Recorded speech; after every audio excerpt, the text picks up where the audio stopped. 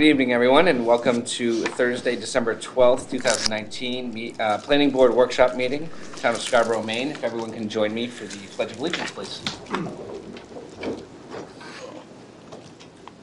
Pledge allegiance to the flag of the United States of America and to the republic for which it stands, one nation, under God, indivisible, with liberty and justice for all. Great.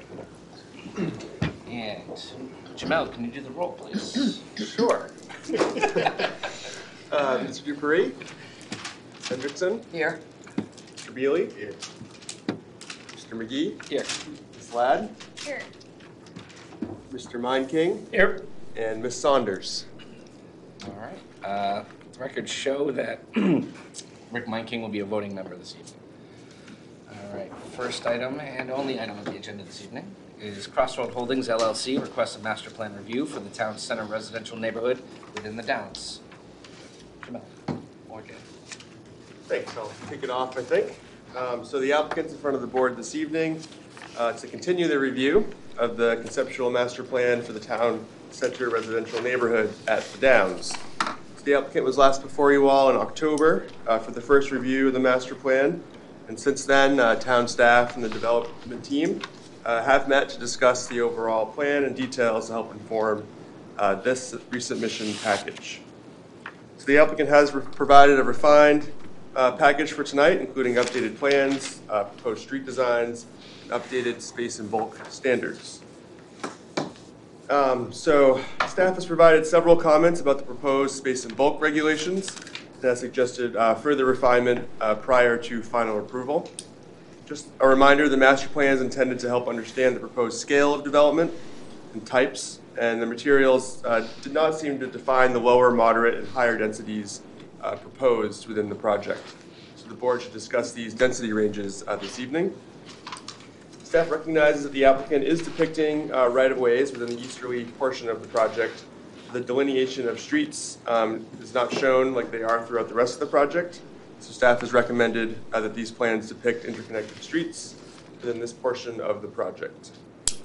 The applicant also included the proposed street designs, an updated connectivity plan that shows the different types of streets with this submission. So the board should be able to discuss these street designs and the overall street network with the applicant this evening. And finally, staff has continued to recommend the applicant provide at least a 100-foot buffer adjacent to the riparian zone along the Willowdale Brook to help preserve and maintain the health of the stream. It was unclear to staff if this buffer, the length of the buffer based on the materials. The applicant should just be sure to discuss that with the board as well. There's a host of other review comments in the memo provided. These are really the main elements identified for discussion purposes. I'll turn it back to you. Thank you, Jamel. Rocky or Dan? Dan's going to get us started. Thanks. I'm going to jump up here. Thank you all, and I know this is certainly a busy time of year, so I really appreciate, in particular, the board kind of being out on an off night and discussing this updated master plan with us. So thank you in particular for that, and thanks to staff for having a meeting with us. Since our last presentation to you, we had a good department level meeting with Jay, Jamel, and other key staff to kind of talk through design details of this master plan. I thought I'd do a kind of a PowerPoint presentation to show you the updated plan since our last discussion. Also kind of walk through the plan development requirements and how we believe we're kind of meeting those requirements. I can talk about staff comments that we recently received and how we are addressing them this evening and can in the future. There's also, with the master plan, there's a lot of material that is also informing what's going to be reviewed in the future at subdivision. So we want to kind of talk about some of those things because there's only so far we can really kind of go before we do some hard engineering to answer some of these questions and to kind of move the process along.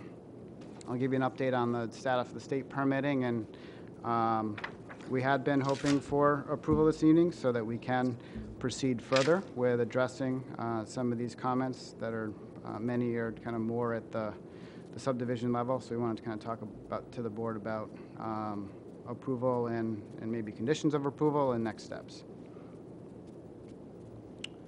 So just to orient everybody, I know most, if not all of you, were at our last presentation, but this is obviously the overall Scarborough Downs site that you're quite familiar with at this point. Nick rotated it just to keep everybody on their toes. So north is actually up here, and Route 1 is down here. The area in orange is the area that we're talking about this evening for this town center residential master plan area. And in terms of, as you come in from Route 1, it's essentially just north of the first phase of the project, the first mixed residential phase that's here.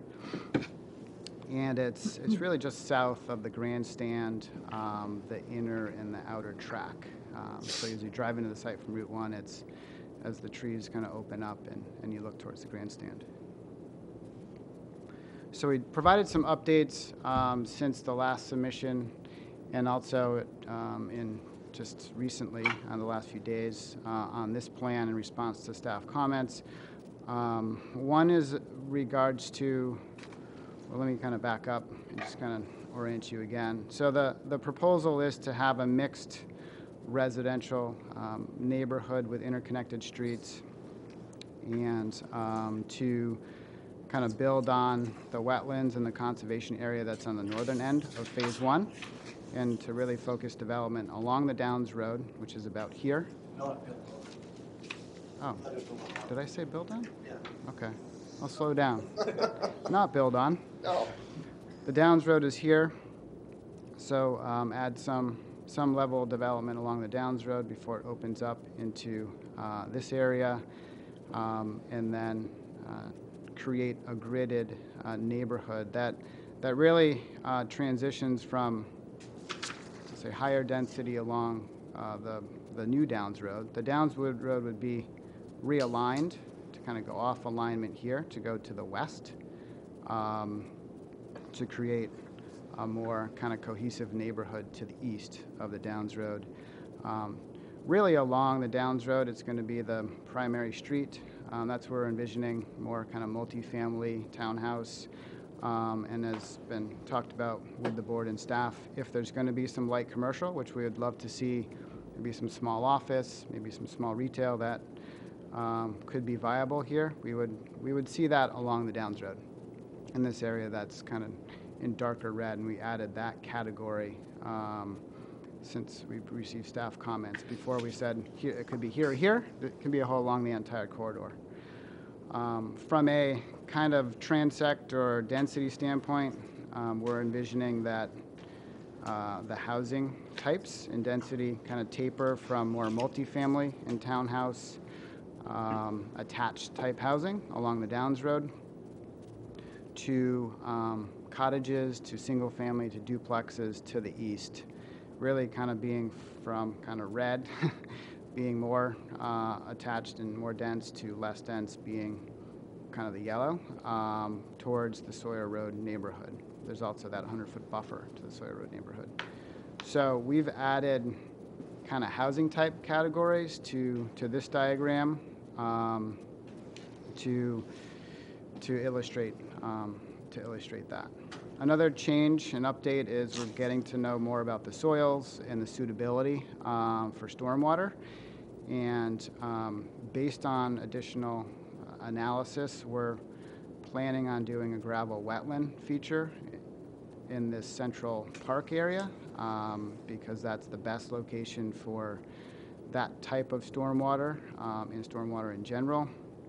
And we're pretty excited about that. DEP's excited about it. From a treatment standpoint, I think the gravel wetland is the best and can provide the highest level of treatment considering the project and the watershed that we're in. So, and Nick is working hard on designing that into the project in a way that can be a focal point.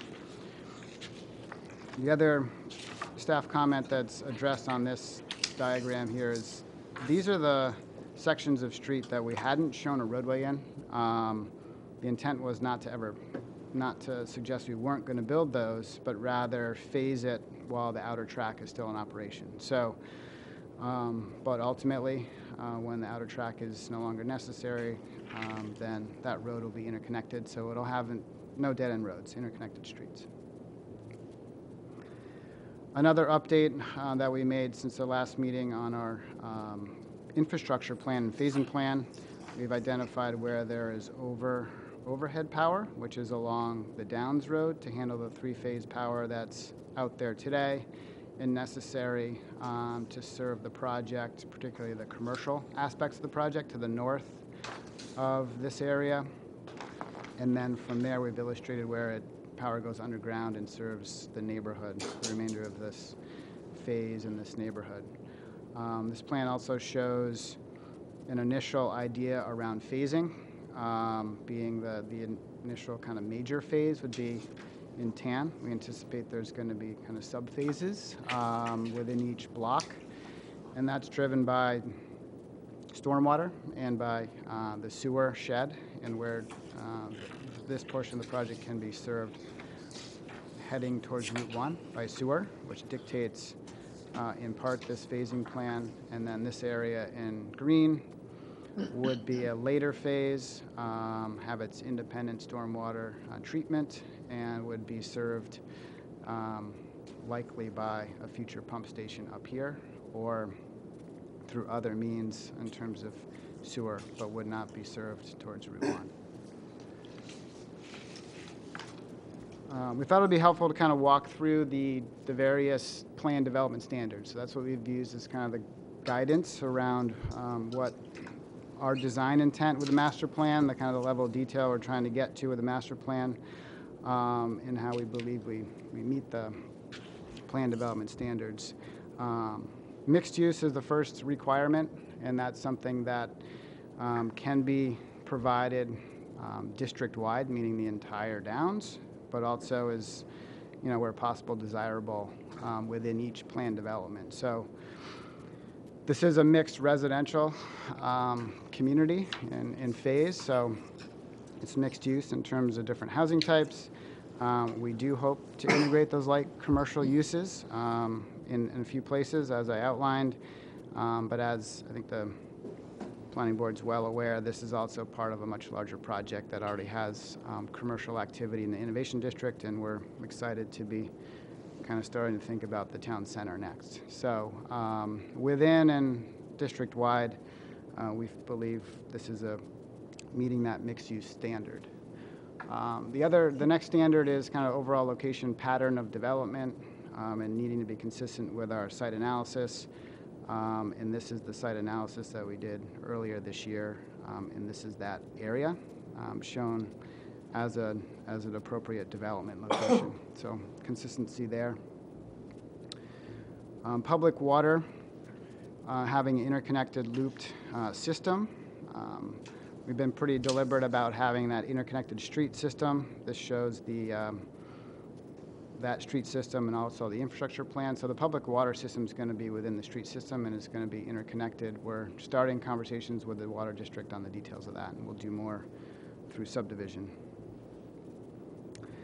In terms of open space, there's a 10% open space requirement. We're going to be kind of well beyond that with the combination of open space that we're providing in this phase. And we've been thinking a lot about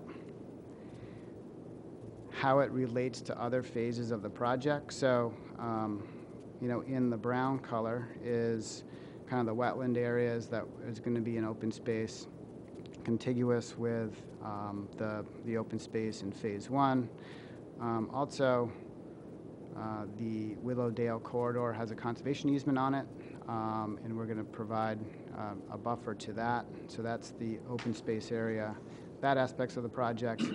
And we're starting to kind of create our open space framework that's more active, that's more park focused, with an interconnected kind of greenway through the center of the neighborhood that will connect sidewalks down to phase 1, but also it'll lead into future phases as we head towards the town center.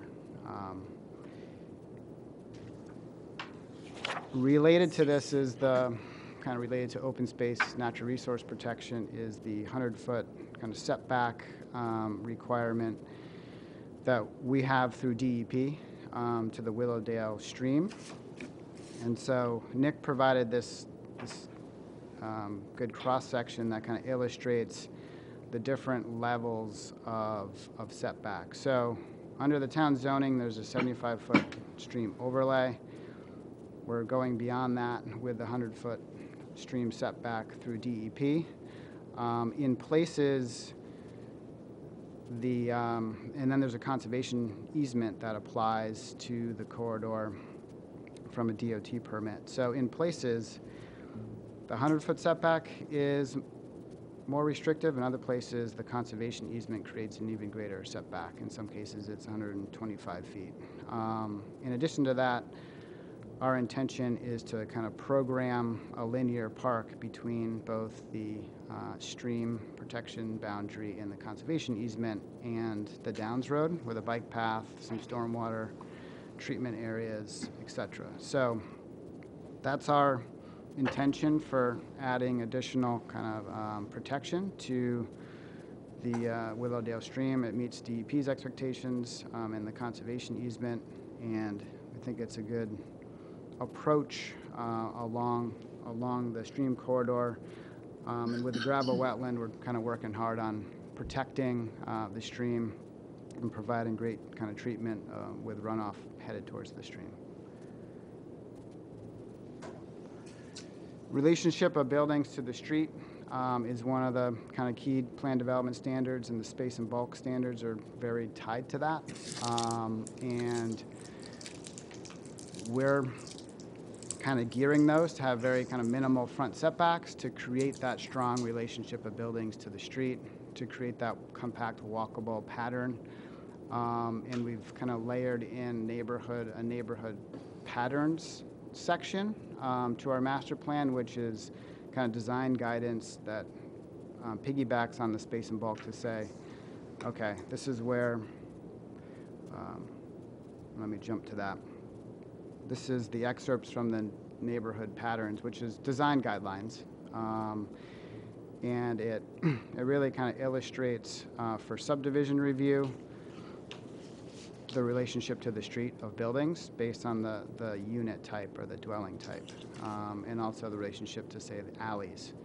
So it's hard to see from your seats, but it's in your package where we have a street layer, which varies. The depth varies based on the unit type or the housing type, but that's where we expect front steps, front porches, stoops, and then we have a facade layer. And if there's questions, Nick can get into kind of more detail during discussion where we expect the front of buildings to be. And then on the reverse, we have, for at least alley loaded lots, we have a garage layer on the back where we expect the entrance to garages to be. And then we have, with street loaded lots, we have a kind of a garage layer, and that's where we expect the front of garages to be, so that there's adequate kind of parking in front of the garages and they don't interfere with sidewalks and the street right away. So we think with this guidance, at least at the master plan stage, this is kind of great directives that through subdivision we can get finer grained when we've had engineering plans, when we have an architect that's fully engaged in laying out things that we can bring to you. We think that getting too fine-grained in space and bulk at this stage, I think we're going to trip up and kind of get ahead. So that's relationship of the building to the street. Access management and interconnections is another one of the standards that we've been working on and provided in this submission. The neighborhood pattern guidelines, we think, help with that a fair amount in terms of where we're not going to have a lot of access points along streets, because there's going to be private alleys that handle a lot of the unit types, and then where there And as the further you get into the neighborhood, the more there will be driveways, but the lower volume the streets will be where that's expected.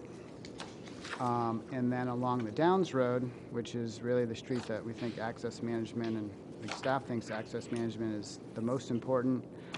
Like Phase 1, we're going to have kind of strategic access points. It's not going to have a lot of curb cuts along the Downs Road. It's going to have kind of major street intersections, maybe a few alley intersections, and that would need to meet, the town's site plan review ordinance and subdivision ordinance in terms of making those connections. This is in your package, and it's a general kind of connectivity plan that illustrates some street hierarchies.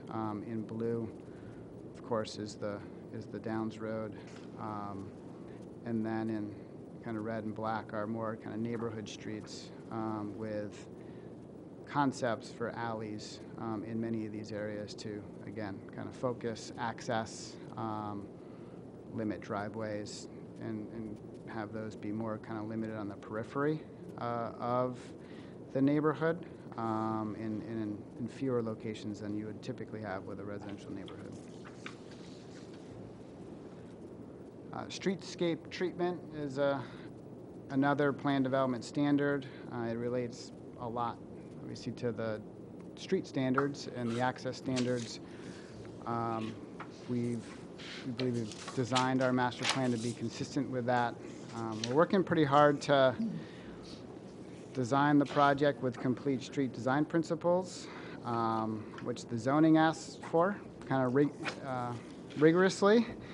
I would say that the street acceptance ordinance is trailing that rigor because the town's street acceptance ordinance right now is, I would say, a bit out of date, a bit out of sync with subdivision and site plan and zoning. So part of our challenge is not really wanting to call streets specific classifications because we don't know enough about, we don't want to kind of prejudge our street classifications and then ask for waivers from you that may not be necessary. We want to kind of work with the board on what's the right design for the Downs Road, what's the right design for the neighborhood streets, and work with you through subdivision to kind of figure that out. I think most standards for the Downs Road make sense, but if it's designed exactly to a collector street standard in the town of Scarborough, then our curves are going to be designed like you would design maybe Route 1 or Payne Road versus a complete street design. So we've kind of intentionally not classified these streets and want to talk to the board this evening and then at subdivision review about specifics around the street cross-section, frankly. So what we have here is the Downs Road. It's laid out basically exactly like Phase 1, where you have 11-foot travel lanes, you have bike lanes, you have opportunities for sidewalks on one or both sides. There could be a multi-use path on one side, particularly along the linear park, is our vision. And then on the other two streets, we're envisioning those as to be neighborhood streets, again, 11-foot lanes, typical of residential streets in Scarborough, and then providing opportunities for on-street parking depending on the types of units that are along those streets. So if it's an alley-loaded single-family home or townhouse, we'd expect on-street parking to supplement that, alley and garage to the rear. If it's street-loaded single-family homes, for example, we're anticipating there'd be some places where there's on-street parking for guest parking, but otherwise would be a 22-foot wide to 24-foot wide street. The fourth category is we have a cross-section for our alleys, and we've reviewed that with staff and sort of learned from other projects in town, have tried to make that design in a way that works best for residents, but also kind of trash removal and fire access and service vehicles. Walkable, pedestrian-oriented design. We've laid out obviously it's a grid, as I've talked about. We've laid it out in a way to be very walkable. and anticipate having sidewalks on all of these streets and also having a trail system that is a component to that. We're planning a trail back to phase one. We need to get a wetland permit to cross a narrow wetland to get that trail. So it's really in the hands of DEP and Army Corps, just in terms of getting that permit, but our intention is to apply for that permit and be able to build that trail. We're also planning, like I said, that bike path trail along the Downs Road heading up towards the center of the project. So placemaking is, like we've talked about with other phases, a big component to this district, and it is also for this phase, like it has been in other phases. We're starting to figure out kind of some of the ideas around placemaking. We are interested in trying a few pocket neighborhoods within the project, which is a pretty cool and exciting kind of neighborhood design where the houses front are green and are accessed from the rear. That's this image here. And so that's a place for that particular neighborhood, and the houses are focused around it. We're also looking at, and Nick's kind of working hard to figure out how to complement the kind of the gravel wetland that would have grasses and be sort of an attractive space with some paths and maybe a boardwalk that integrate and make that a focal point and not just a stormwater feature. And then have some green space, active green space along it, so it's there's space for play and kind of activity gathering.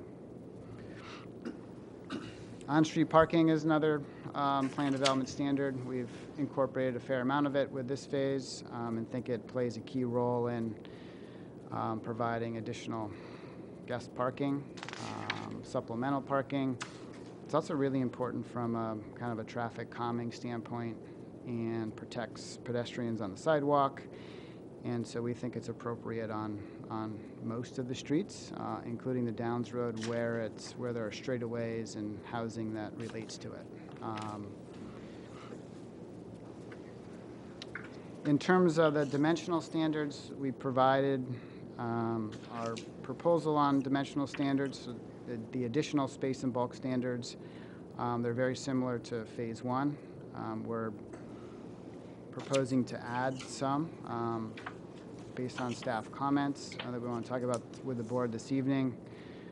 As came up through staff comments is, what's the appropriate building height, say in this phase versus maybe the center of the project or other phases of the Downs, given it's more residential. And so our proposal is, recognizing that, our proposal is to establish a 4-story height limit for this residential phase. We don't anticipate, a lot of 4-story buildings in this phase, but like phase one, the Uplands is a 4-story multifamily building. We think that's appropriate. We think it fits the character of phase one. And we see that this phase is similar to phase one, and it's actually transitioning towards the grandstand building and towards the center of the project. So again, we don't anticipate many 4-story buildings, but we think it's important to have that ability, like in phase one, in those multifamily areas, and probably along the Downs Road and probably closer to the center of the project. Another standard we certainly can add that is in our neighborhood patterns, so the guidelines section, so it's covered there as well, but we certainly can add it as a sort of a space and bulk requirement, is having a minimum garage setback of 20 feet from public sidewalk, which I think is the biggest concern, is having enough stacking for a car to be not interfering with the sidewalk along the street.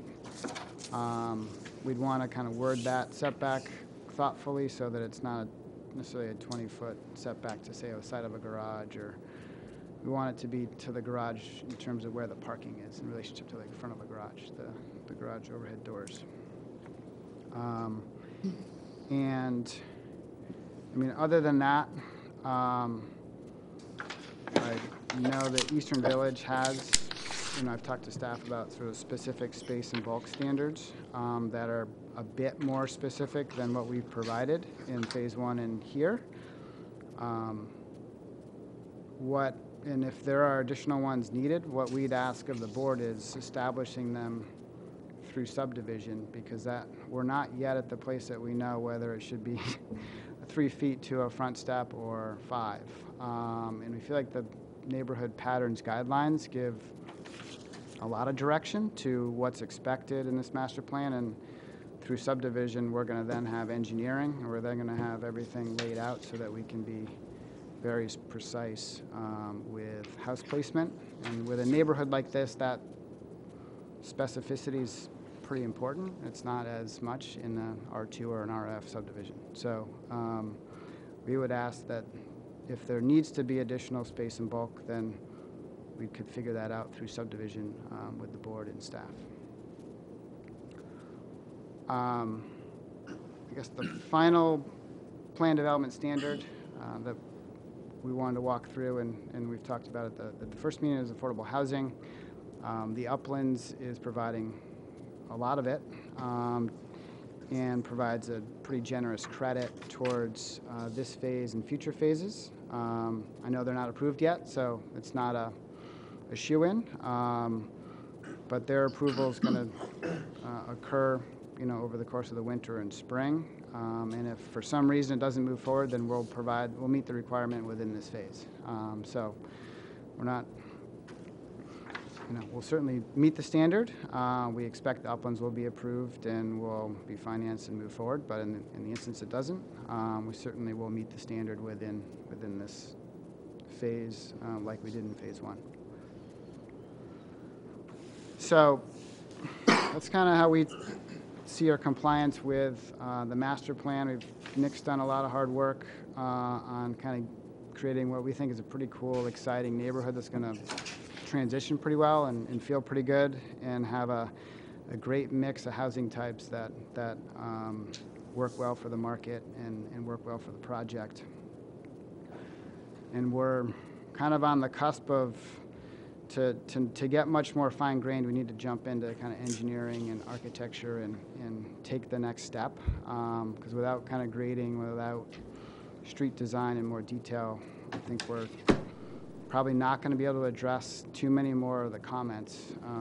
I think a lot of the comments are great, and we expect to handle those through the subdivision site plan process. So.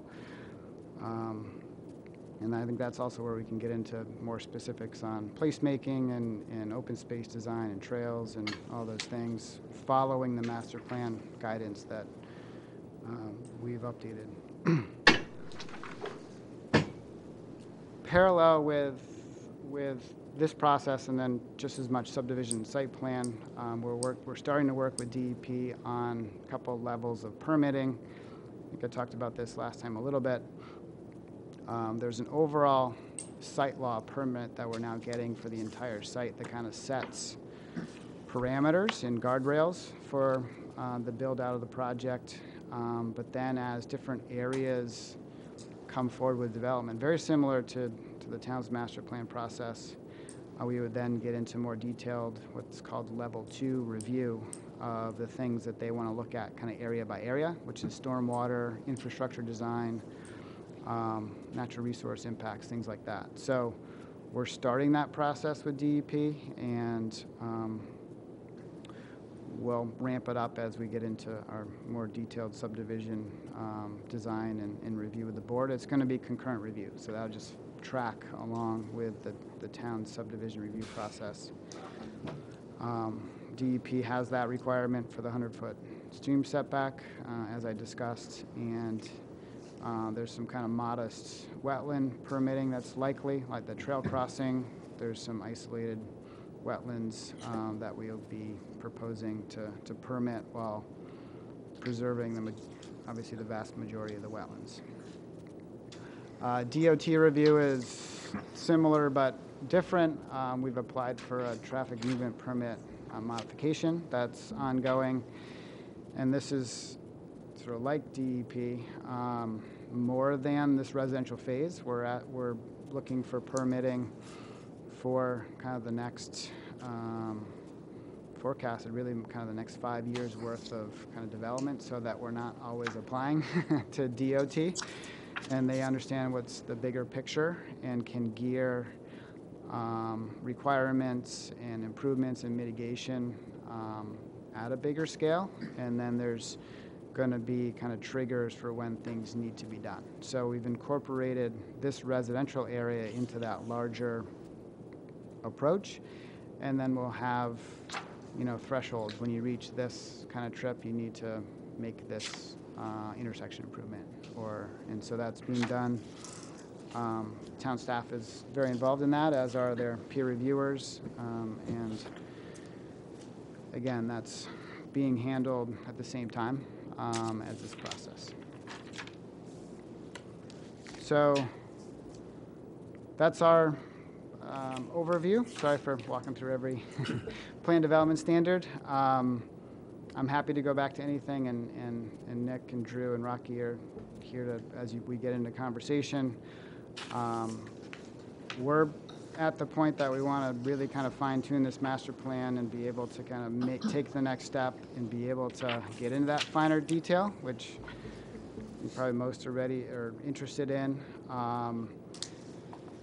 And to be clear on next steps. I know you've done this a few times now, and but what we're thinking about for the next residential phase is to, you know, there's going to be multiple reviews. There's going to be a subdivision review to kind of lay out in a phased way the road framework, lots, blocks, open spaces, and then a bit like phase one, there's going to be site plans, site subdivisions for maybe individual blocks, or where there's a multifamily project, it'll be site subdivision, and that would come after the initial subdivision layout. So stuff that you probably know, but I thought it was worth mentioning in general. So that's what I have, and turn it back to the chair. Thank you very much, Dan. We do have an opportunity for public comment this evening. If there's anyone here that would like to speak, just approach the podium and state your name. Seeing none, close public comment. So there's a lot to take in on this. Of course, it's a big project. So, kind of want to try to focus some of the discussions on specific topics. I think that would probably be the better way to approach this, just to hopefully give them some clear direction as what we see here, and then we can, after we kind of figure out a couple of the bigger issues, then maybe just open it up to the board for anything in general that we haven't loose end here or there that we haven't kind of tied up. So one of the things I'll just start with, I think the setbacks is it. I think that's, I know a good explanation, which is it's tough for us to kind of say for sure right now, the second, this is what all your setbacks are going to be. I think the one thing that when I was looking at it caught my eye is there was one section in there where it looks like it's variable. So if you put it, you had a 10-foot spacer, so this one could be 3, that one could be 7. And I wondered in general just how code enforcement might view something like that.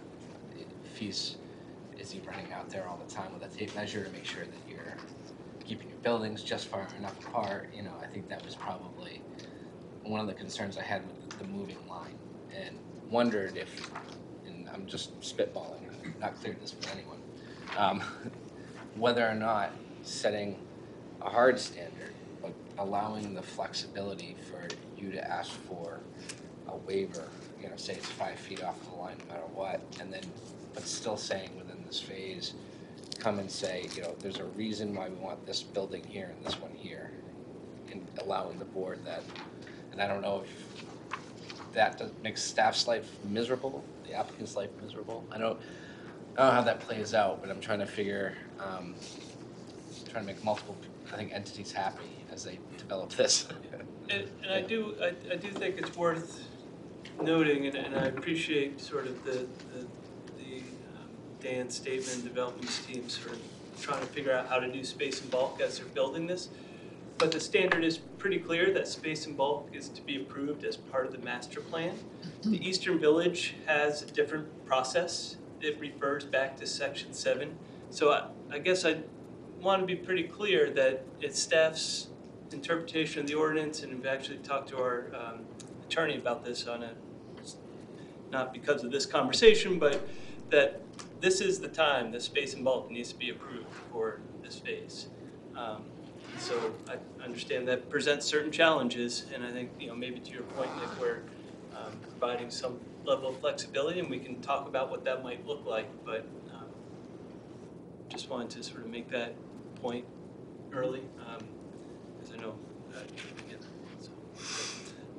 but yeah, I think maybe in terms of, Nick, if I understand where you're talking about sort of that side yard setback, and I know typically we have sort of a 10-foot separation, and that has to do with fire codes, and I think that's where the setback talked about at least a 10-foot separation, and so maybe some of the question is, well, if there's a property owner who buys a lot first and puts their building 2 feet from their property line, they've really now dictated for the next property owner who buys that they now have to be 8 feet from their property line.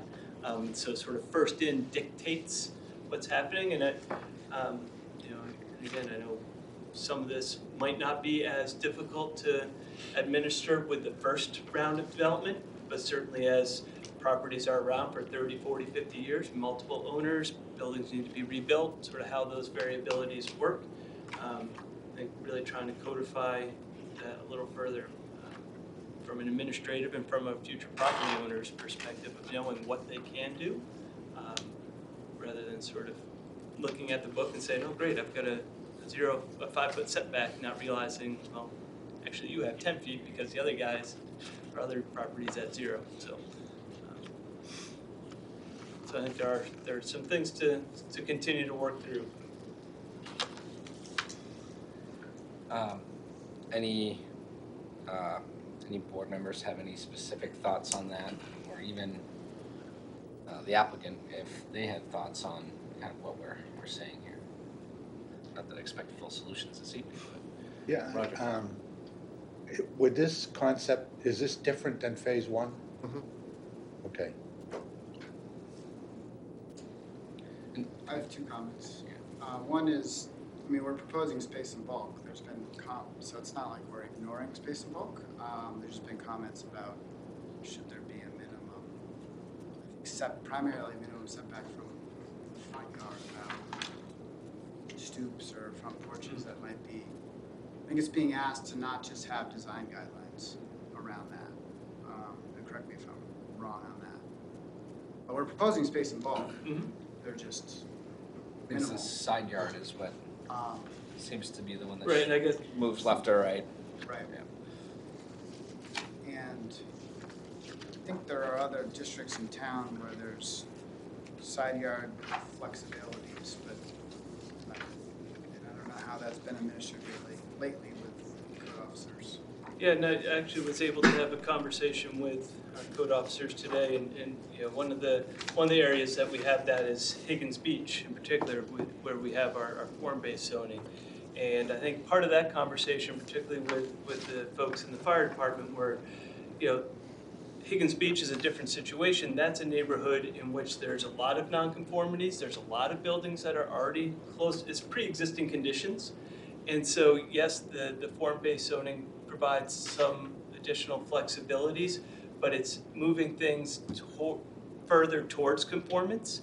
I think the comment that we heard from the fire department is, here we're building a new neighborhood. So if we can get ahead of having these issues, then we can do that. And there are other ways of doing it. They also mentioned that, using sprinklering buildings. So there are ways to get at these reduced setbacks through the codes, but just need to be, so like, I don't know all the building codes offhand, but I know, the statement was basically, if the buildings are sprinkled, then you don't have to worry about the 10-foot setbacks. That becomes, those issues go away. Yeah, and so the intent around that variable setback was really around garages, not homes, which is, maybe that was I may have made a mistake in not being kind of clear about that, but. Detached garages. A detached garage, so to provide some context, the idea is with smaller lots, especially when there are garages in the rear, because there's an alley,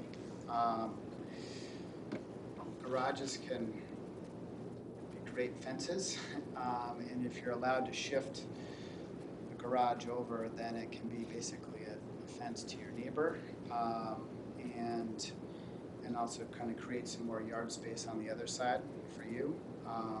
And so at the department meeting, we talked about that with the fire department and about where if that's done with planning through the construction process, then as long as they're providing that separation between the garages that they expect, then it shouldn't be a big deal.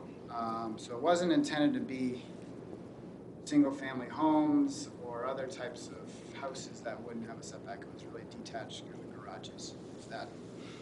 And maybe it's not worded the right way to kind of get at. Yeah, to add a little bit more clarity there. So we were talking about that for specific areas where we might have a detached garage, be alley loaded, be detached garage. So in the areas of this project that we're going to do that, this type of setback might be warranted, might really work well. In other areas of the project where we may have front load garages, it's not going to work. It's not going to go that way. We don't need that. So it was really for specific areas, and that's why we were saying if we kind of kick that can down a little bit, then when we come in for the subdivision, if we're going to do that style unit here, then we would want to talk about that kind of a setback. But if instead of doing that style unit, it might be different style unit, then we may not need to talk about that because it won't apply. That's why we were looking for that flexibility. And if I've added confusion, I apologize. But without knowing, if you think about what we're doing here, we don't know exactly what type of unit. We've got several different types of units. So we don't know exactly what type of unit is going to go where on that plan yet. We've built in a lot of flexibility so that, if we start with one style unit, and boy, that really sells well, people really like it, it works, we can do more of that. Or gee, that one isn't really the best one, another style would be better. We've got flexibility and we can do that. So, and that's how we're thinking about this phase. We're thinking about this phase where we come in when we come to subdivision and we break off bigger lots. And then those will then be further subdivided once we know, all right, over here we want to do this style unit. Over here we want to do that style unit. We'll come back for those at further subdivisions. So at that point, then we would know, do we want that, do we need a different setback or does 5 feet work? Well, I think that's what, if I'm oversimplifying it or confusing things, stop me, but. And I think some of the discussion we've had at the staff level, and please, Nick, if the board has comments, obviously, stop me,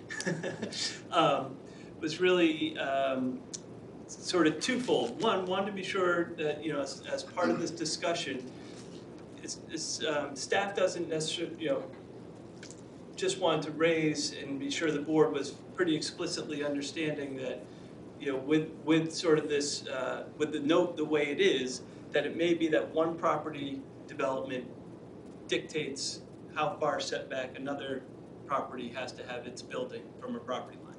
And if the board's comfortable with that, staff is as well. It's just we wanted to be sure that that conversation was had and understand that that's part of what's happening. And then as we had that conversation, it was really around not so much the first, and I said this before, not so much about the Risbera team building. This is going to be there for many, many owners and add-ons and those sorts of things. So how do we get at those issues? And there's ways to do it. So again, I think what would be helpful, if the board's comfortable with the concept, we can find a way there. We just need to know that the board's comfortable with that concept, that one property may ultimately depict or decide what another property can do in a certain If I can extent. build on that, Jay, so what I'm thinking about, what we're thinking about is, okay, we get to an area where we know, all right, we want to do 15 of those style lots. We're gonna come to you to do a subdivision, and we're gonna know that in this area, it's gonna be 15 of that style lots where we want those garages staggered. We're gonna know that right at subdivision, and it's gonna go right on the subdivision plan. But until we get to that subdivision, today, we don't know where that is, or whether we even really need it. So I guess that's kind of where I was probably driving my original question, and not just for you, but for staff and this board, is that concept of, is it possible to put 5 feet in, but with language stating waiver can be granted during the subdivision phase, which still allows you the flexibility. However, you now are going to get a standard for each subdivision that comes in, so down the road in the future, whatever that subdivision that person wants to do an add-on, it's defined. And I know it's kind of trying to do two things, almost exactly what you're saying, but almost exactly what they're saying, which is, you want to kick it down the road, I'm saying, okay, this could work, if we could put a number on it and then punch. Only to subdivision. Right. But if, once we Right. get that subdivision plan approved, and it has that setback on there, now code enforcement's got something to work with.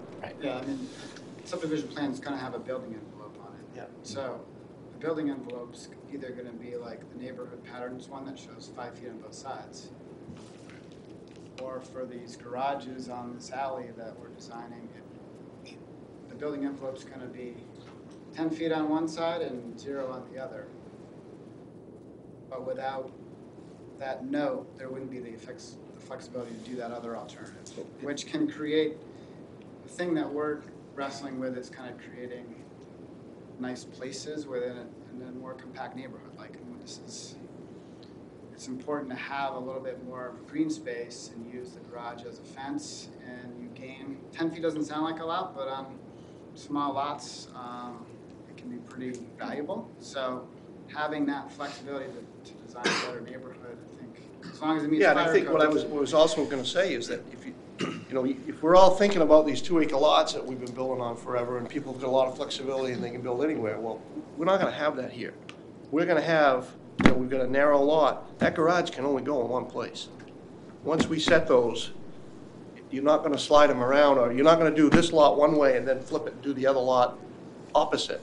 They're all gonna have to stack, or they won't fit. So we're gonna know a lot more than you typically would know, on a lot early on. And I do think, one thing, I'm sorry, Rocky. No, go ahead. I don't think staff sort of appreciated the comment that Dan was just making, that, okay, the minimum setback is still gonna be 5, and then as the note says, 0 to 10, but then the subdivision plan, typically a subdivision plan will still just show 5 feet all the way around on every single lot. But if what I'm hearing, and maybe that was the piece that I wasn't quite getting. I didn't say it, so. Maybe I'm making stuff up and getting us there, but No. It sounds like if the subdivision plan is going to say, okay, lot buyer of lot 1, you have a 0 split, 0 because of this footnote, so you get there. Buyer of lot 2, you're buying a 10-foot setback, and it's shown on the subdivision plan. Because we're gonna know where those that- garages fit. At least That's what we then, wanna- I think that was the issue, that we wanted to be sure property owners knew that, yep, okay, there are these variable setbacks, but you've now bought this. You had variability, we've taken it away, you've now bought this. So And from a design side too, the nature of this being a master plan community, we want to be cognizant of the fact that sometimes these master plan communities can become very homogeneous, especially if you're very prescriptive in the beginning with setbacks and the way buildings lay out on the site. And we want some flexibility in being creative and letting each of these typologies, as we design the building to each lot specifically for the site, there's some flexibility that's driving a little bit of a pattern, and we're not just prescribing it all at the beginning. So I think it's going to make for a more interesting and more genuine feeling neighborhood ultimately. And we just need a little bit of that creative flexibility at this point. So I don't know if there's language that'll help clear up the footnote that we can work through, or it seems like there could be more yeah, I think to define it. Again, I think sort of understanding that, and it's helped clear things up in my mind. So obviously, I don't know if it has for board members, or if board members even cared to begin with. So I'm sorry to take up time if it's this. But again, I think what we, clearly that might need a little more work on some language, but if we can get an understanding from the board, if you're comfortable with the direction that we're starting, that, you know, I think we're heading, and maybe I started to articulate, then that can help us sort of really refine this thing. I think that, yeah, I think a fair question to the board members right now is, how do you feel about allowing for more of a variable setback type of environment versus, you know, there it is, guys, you know? Any thoughts? I will say at the beginning, my engineer brain sort of was like, ugh, on having something that was, you know, 0 on one side and 10 on the other.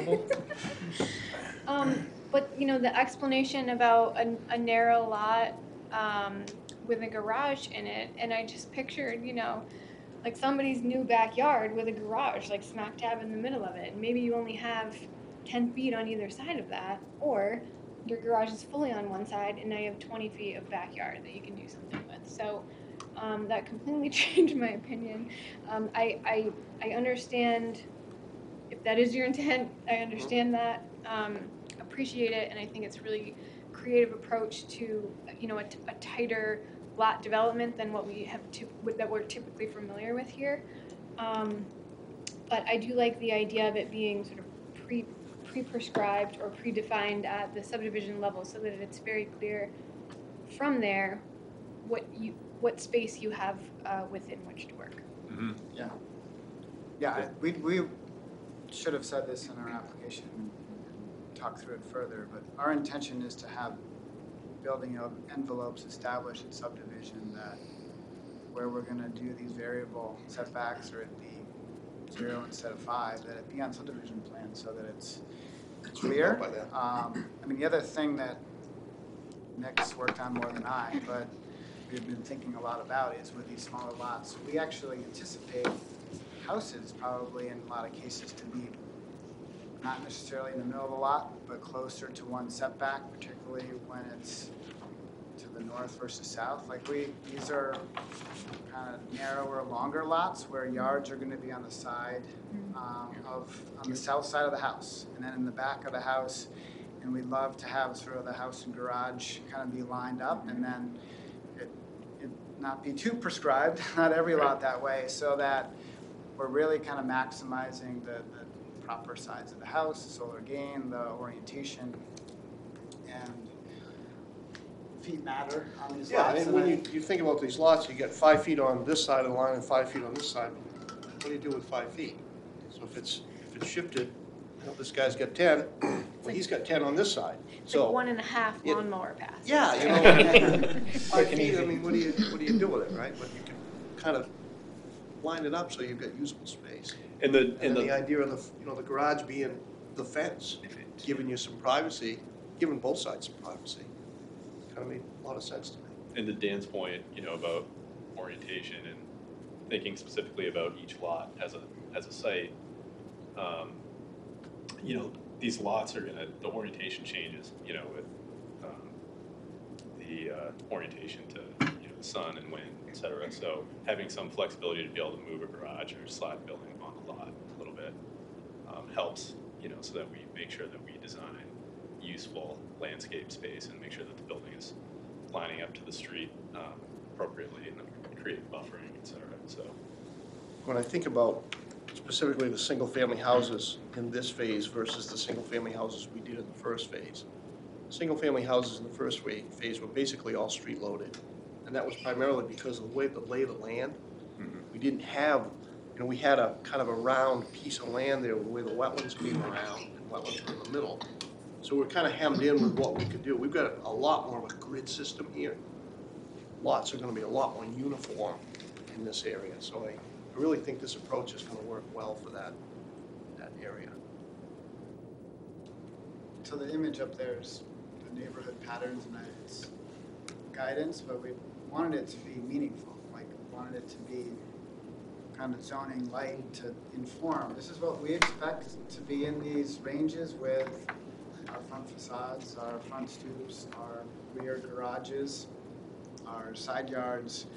But we're feeling a little bit kind of hamstrung because we haven't laid out everything quite yet. You know, I've done all the we engineering, haven't done all the lay the engineering grids to all say out.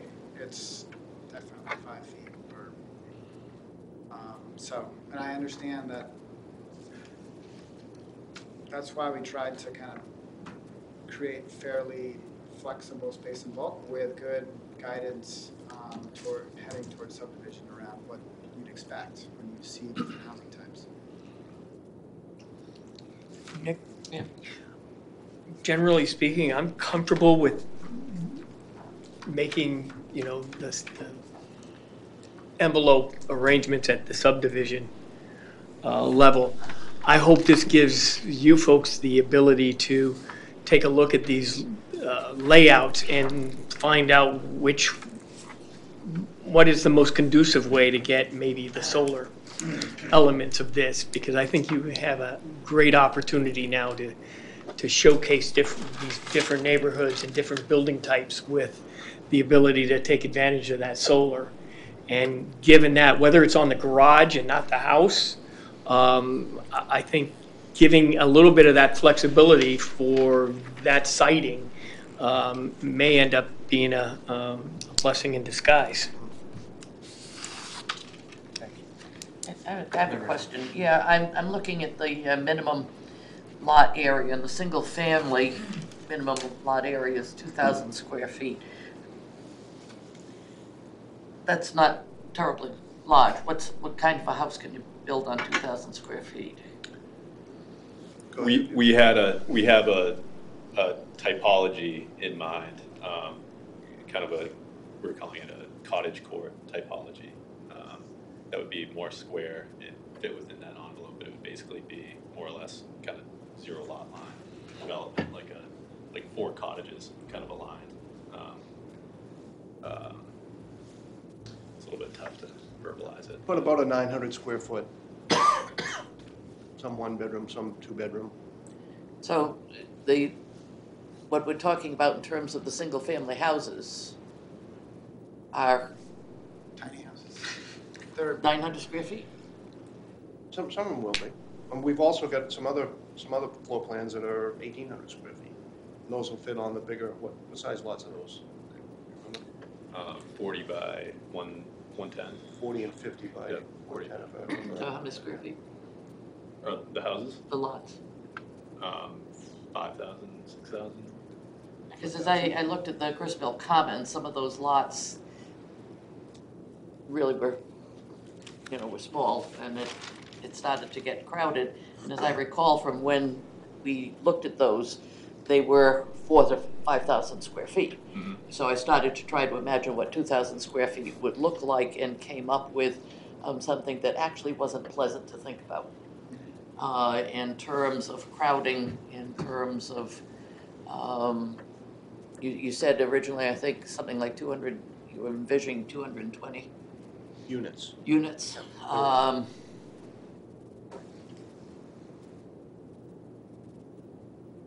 I've seen it started to, in my mind, to reflect certain subdivisions outside of Richmond, Virginia, that came up in the 50s in the Henrico area, where they were on extraordinarily small lots, and it didn't wear well in the long run for the people in the houses, or they did not end up desirable neighborhoods 20 years later. And because of, I think, the size, the attempt to put in a lot of houses in the 50s, most of them, for the military folks coming back, and I would hate to see us kind of coming up with housing arrangements and lots and a development that gets us back to we've got to throw up an awful lot of houses, because a lot of people want houses, so there's a lot of call. And to me, there has to be that sort of balance between providing housing for people, keeping it better. Dignified. and Dignified. humane. Yeah. And as I think about, a 900 square foot, I know what that looks like, because my daughter's living in that now. And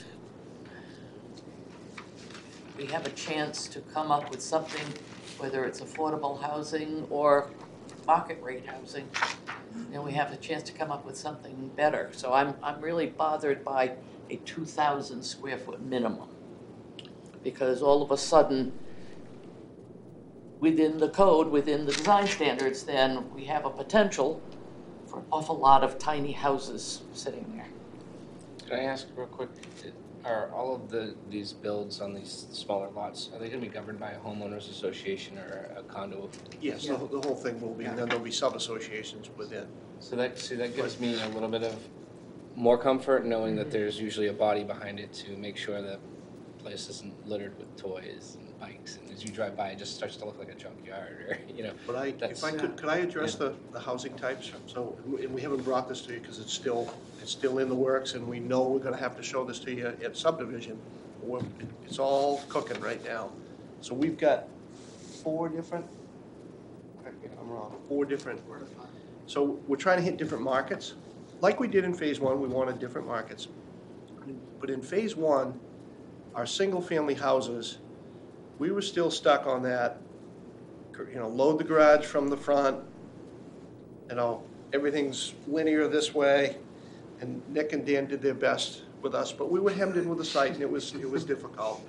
I don't want to say I'm drinking the Kool-Aid now, but I'm drinking the Kool-Aid and understanding that we don't have to have all front-load garage, traditional colonial with a garage on the right, drive in the front, and, we're going to have an area where we're going to have some of those because some people want those, but we also know that, we need these little cottage courts. We need to be able to hit that, not a tiny house, but a smaller home. Not everybody wants a great big home.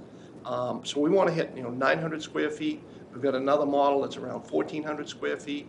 We've got one that's 1,800, and then that 1,800 can easily become 2,400 if you go out over the attached garage. And some of these have garages attached to the left or the right, some have behind. When we have these narrower, longer linear lots, the garages are actually behind, and you'll hit a lot of those off the alleyway. Some of those may be attached to the home, some of those may be detached. So I think we've got a handful of different house designs that we can hit, everything from 900 square feet on up to 2,500 square feet on different size lots. And what I'm envisioning with this project is we have some lots that are small that are really geared towards, all right, we know over here, 900s fit right there, and over here, larger homes fit. And that's all going to be part of our subdivision process, but we've kind of laid this grid out so we can mix and match to whatever feels right or whatever the market demands are as we move through the project. So it's a couple hundred units, but if you think about how that breaks down, we're going to have some condominiums, we're going to have some apartments, we're going to have some single-family houses, and those houses are going to be of several different styles, so there'll be different sizes, different price points. Wait, when this whole project started, how long ago? The very first master plan, you referenced a housing development out in, I think, Bellingham or out in the Seattle area. And I was very impressed with that. And I took a look at a lot of the houses and a lot of the projects that were done. That worked with the small houses, and a lot of them were focused on the park in the center. And they were 1,100 square feet, 1,000 square feet, up to about 1,500, and very, very carefully done. And I thought it was an excellent design. And if that's where you're going, then I think it does meet a market that's out there, people who want a neighborhood without a lot of upkeep, but don't want a condo. Want to be able to put their garden where they put their, where they can put it. So I guess the proof is in the subdivision, but I am still queasy about agreeing to a minimum of a 2,000 square foot lot. Understanding that those apparently are the ones mostly that are the have the garages in the back. It's the pocket, yeah. I mean, I think you're thinking of pocket neighborhood designed from probably Pacific Northwest.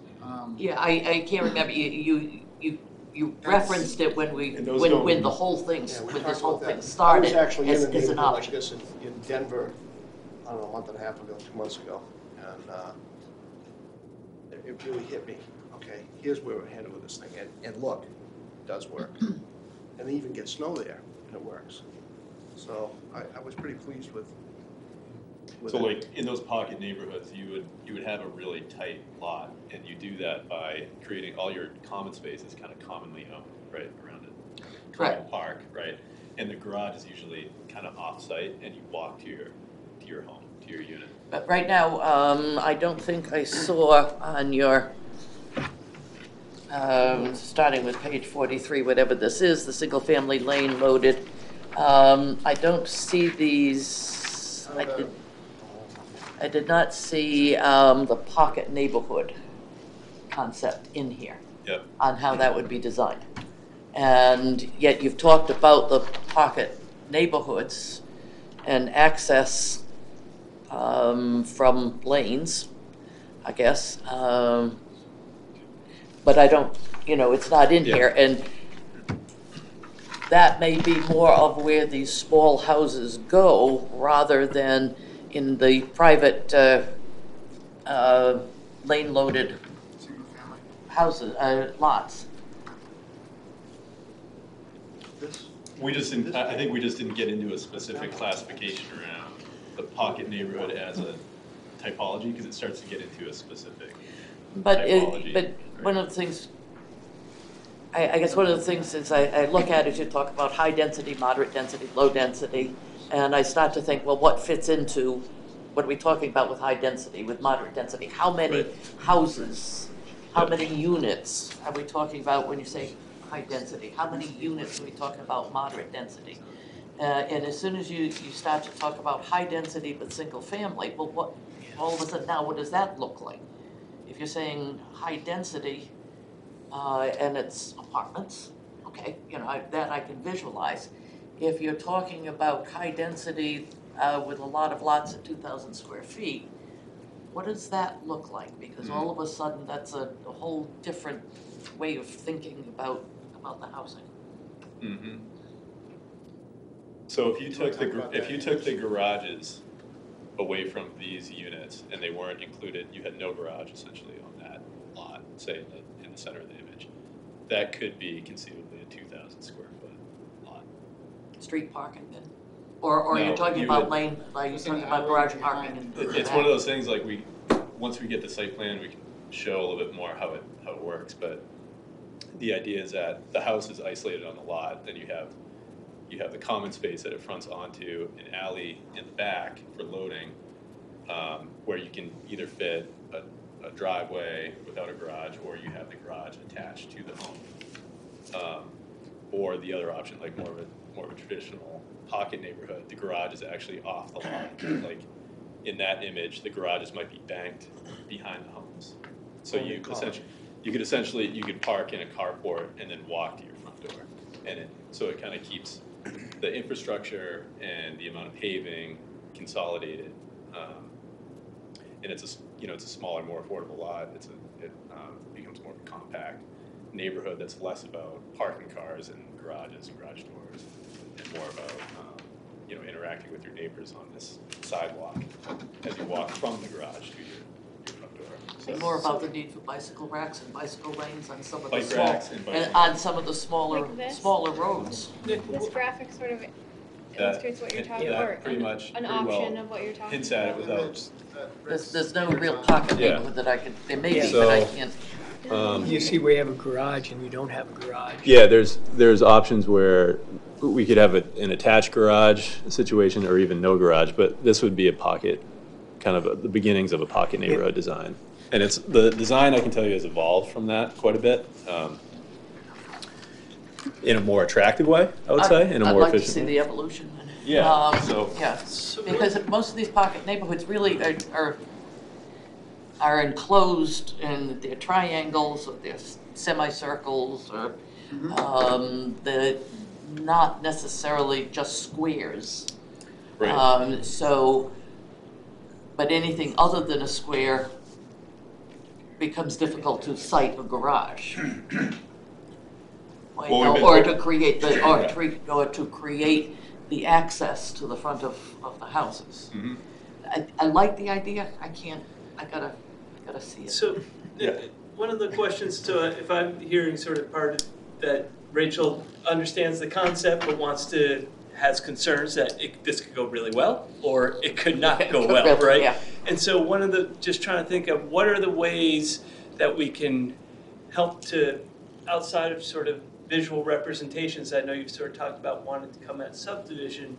I mean, I was starting to think about, and I know we've put this in our comments, and I don't think this will necessarily address it, but we've talked about, trying to, at least with the space and bulk, identify minimum lot area per family as well as part of the space and bulk. But as this conversation's gone on, I was wondering, have you thought about using floor area ratio? Would that be a way, if we defined and I'm now looking to you for I really don't know if that would provide us what we're looking for, or Rachel.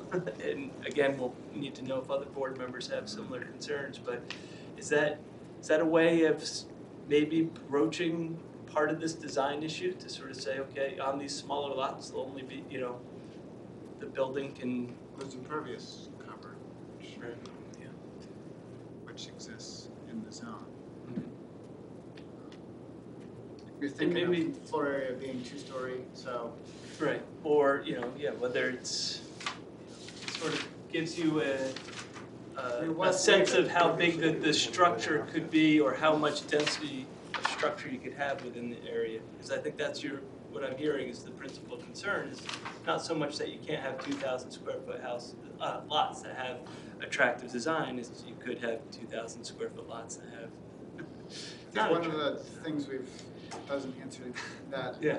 that question to us, but one of the things that we're trying to do with these small lots is to create opportunities for individual lot ownership. I mean, often you'll see these types of neighborhoods in their condominiums. And so that's, it's 2 acres, but per unit, it's probably 2,000 square feet of area Right. in some of these neighborhoods, but you don't ever hit that because it's, 20 units on one piece of land. So it sounds like a small lot. It is. It's sharing a lot of common infrastructure. So it can make it, 5,000 or 6,000 square feet, but then they're owning to the center of the common, and then you get into other levels of kind of complications around maintenance. So, it's.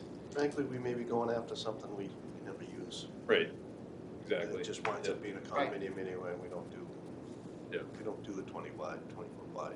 That really was more geared towards the townhouses, I thought we were thinking about. Well, there is a separate townhouse There's a one townhouse, there, yeah. separate Yeah. design for that. Yeah.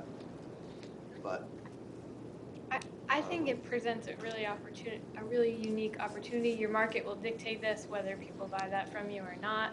But, I just made a note at the beginning of our conversation on this that I think it's really, I appreciate that effort. And I think that for a lot of people, that could mean the difference between home ownership or renting an apartment.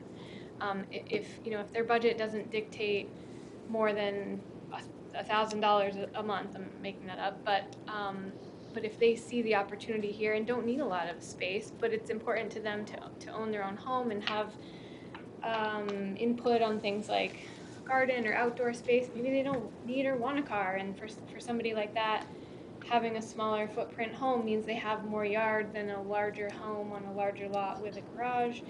I think that's the type of diversity that frankly we could benefit greatly from here, in attracting that type of people. They might be older, they might be younger, you might have older next door to younger living in the same style house, and I could just see that being attractive to a variety of people and a different variety of people than some of the other sort of our more traditional sized and scaled homes. In the intent with this neighborhood too, and it should be kind of depicted in that sketch, is that there's a lot of variation, like even within each block. Mm-hmm. And there's, I don't think, any intention on any of our part to lot farm out 2,000 square foot lots everywhere. That's not, it wouldn't be conducive to a good, diverse neighborhood that we we want have to an create. area where And we've got some different size lots, probably. yeah, so,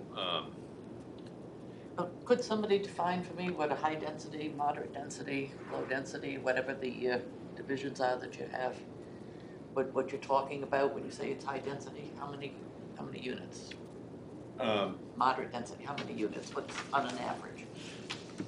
Or a range, at least. Yeah. So I think, higher density, we're anticipating those are apartment areas of the project in condos, and those are probably in the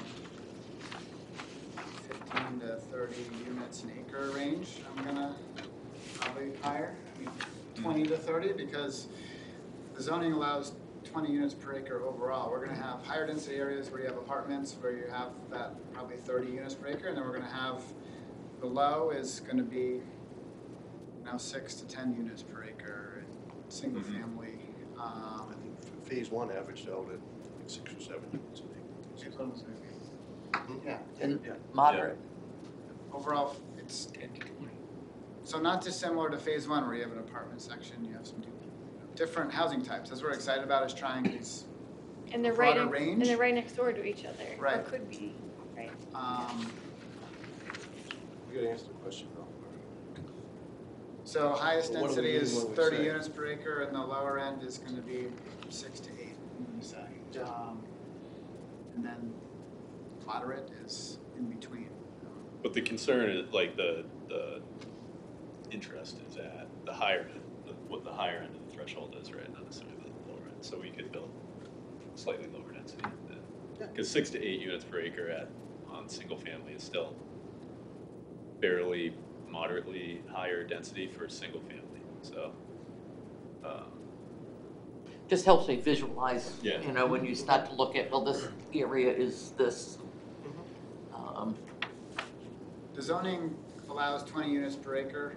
We didn't touch it in phase one. We're not gonna, overall, we're not gonna get close to that overall in phase two. There's gonna be areas that are apartments that, by their nature, are gonna be in that 30 units per acre range. They're offset, and they're more than offset by the areas that are gonna be, 5 to 8 units, single family, alley loaded, similar to other projects in town, like Eastern Village, Dustin Crossing.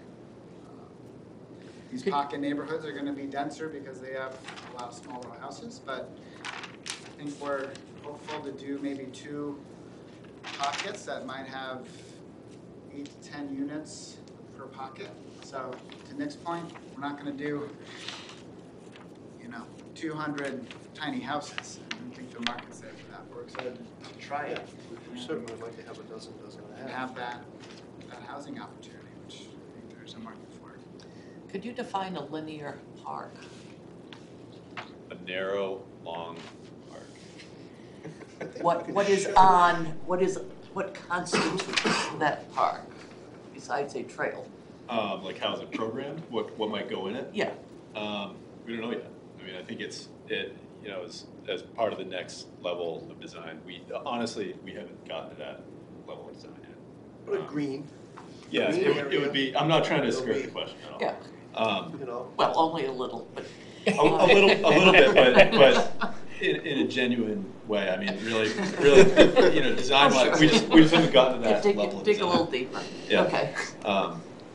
But I think we had in mind, in particular, with the linear park that's along Willowdale, right, between Downs Road and Willowdale, we're calling that a linear park. The idea would be, I think staff actually had a great idea with a kind of multi-use path. I think that's cool. Maybe decreasing the impervious surface or the street width a bit on Downs Road and dedicating a little bit more of that paving, whether it's soft surface or impervious paving, into a multi-use path that lives within that quote-unquote linear park is cool. That could be a nice way to animate that space. The other idea being... Wait a minute, just yeah. for a minute, just let me ask you a question. So along that area, bikes bicycles? It could be like a bike path. Wheelchairs? Yeah. Sure. Like the one on Gorham Road. Yeah. It's good. It's more like, I think it would be like the Western Promenade. Yes. Just like that. Yeah, not a like mulch path. That's not what. No, I mean, if you that's- know how if- there's the road, and there's the park, and then there's a cliff. Yeah, it would be, it's Not the cliff. But that would be a linear. separated Yeah. multimodal path, right? Okay. And along that, we were thinking there could be features or there could be kind of waypoints or moments, right, along that path where maybe you have interpretive elements. I know that I've been working with Drew quite a bit on stormwater design. And we've been talking about some bioremediation cells along that park space. And there could be opportunity where you can stop, there's a bench, and there's a bit of interpretive signage that talks about the water cycle and treatment and plants. Something that celebrates the Willowdale corridor in that landscape. So that's in as far as I've thought about it at this point, what that linear park space is. But I'm gonna quickly accurate. wrangle us back Yeah. over to space and bulk. I don't think we wrapped it up, and I want to stay Sorry. on that topic and just square it away, because if it's left loose, then it's just gonna haunt us in a couple minutes. So can we just January. yeah, Roger? I don't know how do you feel about the space and bulk discussion before we move on from it? Well, it seems to me, and maybe I'm not understanding this, but it seems to me we got two overriding issues. One is, as I understand staff, you want to make sure that it's clarified, so when, in the future, if we have other large phase projects, there's sort of like a benchmark, or at least there's a definition. No, it wasn't so much about this phase establishing other phases. It was really about lot owners within this phase. No, that's what I mean. Okay. That's what I mean. When I'm saying phases, I mean, like, let me just continue, maybe it'll make more sense. I see your point of view, because you're basically looking at what the market will bear, and that's where you want the flexibility. But staff is concerned that by giving you that flexibility, that you're kind of leaving yourself open for future developments. Or maybe I misunderstood that. Again, when you say You wanna future be- developments, it's really about just, Not this place, but this particular project, but Okay. say somebody else wants to develop another place over a multi-year, with many dwellings and everything. yeah. And they want to also go by, I mean, the market is changing. We're seeing the market change like at Eastern Village and all these other places. And I think you want to be flexible. You don't want to be tied into something concrete. So, but I think staff wants to, But you when we want get to subdivision, we will be tied. Yeah, no, I understand that. I think that can But this sta- answer the yeah. staff's issue with, how do we enforce that, and what does the homeowner know later on? Yeah, no, There was a bigger concern about after we build it, 10 years down the road, what's the next user, 2 users down the road, what are their rules and regs, and Yeah. what do they do about that separation? Yeah, I think we nail that at the subdivision phase. Our concerns have not been about sort of precedent setting for other developments. This board isn't a precedent setting board, and each project has its own ordinance to go by, so, Okay, then So I misunderstood yeah. your earlier conversation. Okay. yeah, that wasn't our Okay. concern. You space and bulk, good on that? And I get the sense that there'll be some language worked out. Yeah, I That- think if the board's comfortable with the direction, I think there was, really a number of things came to light tonight that, I don't know, if, certainly helped staff understand a little better, Yeah, and hopefully help. There was some narrative that was added Yeah, tonight right. that So I think certainly helped. I think we can work I through think we it. have pretty good, staff feels like we have pretty good direction, so. All right, one topic down.